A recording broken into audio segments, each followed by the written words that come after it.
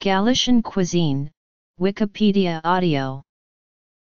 Galician cuisine refers to the typical dishes and ingredients found in the cuisine of the autonomous community of Galicia, Spain. These include shellfish, empanadas, polvo a feira, the cheese quino de titilla, the Ribeiro and Albarino wines and Orejo liquor. The potato is a staple food in the region, first arriving in Spain from the Americas in the 16th century, and then grown first and foremost on the coasts of the Ria de Noia.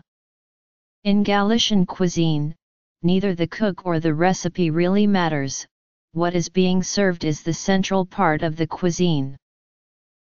In Galicia, a wide variety of sea produce can be found in traditional dishes, due to the province's long shoreline and traditional fishing economy.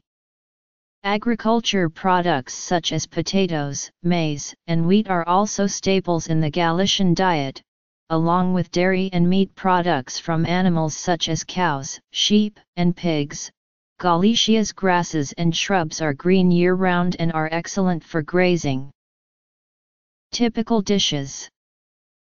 Due to the history of a weak economy, little industry, and overall a less than prominent position in Spanish politics and culture, the development of a Galician haute cuisine has been slowed until recently, with chefs such as Tony Vicente gaining national attention only since the 1980s.